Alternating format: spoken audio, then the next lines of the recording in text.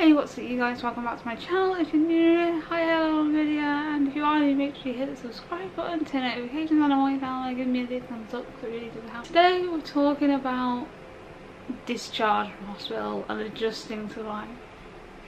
So I was discharged from hospital yesterday. I still haven't unpacked. So how do I adjust from being in the hospital to being back? For me, this has never really been an issue, but some things I do are grounding techniques. Playing on my sweat, going for a walk. Getting used to being in the community isn't easy. It's a process. You go from having no rights to you can do anything. So I was in hospital for 3 weeks on section 2, and since coming home I've been too afraid to actually go outside.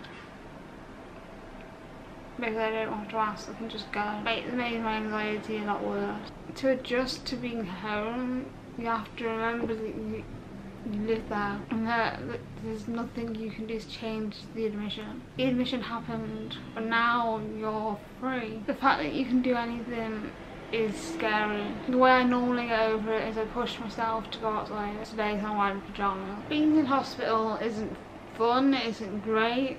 There are benefits to it, and I will make a video on that at some point.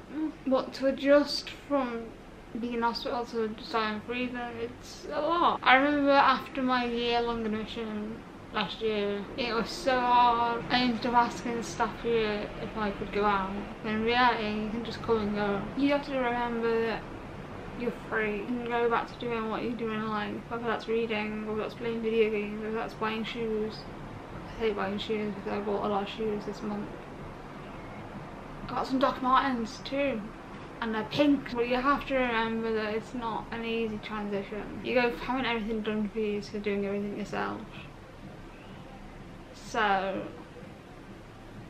there's a lot of adjustment things you have to remember. That's all I've got for this video. Thanks for watching, and if you have any suggestions, leave it in the comments below.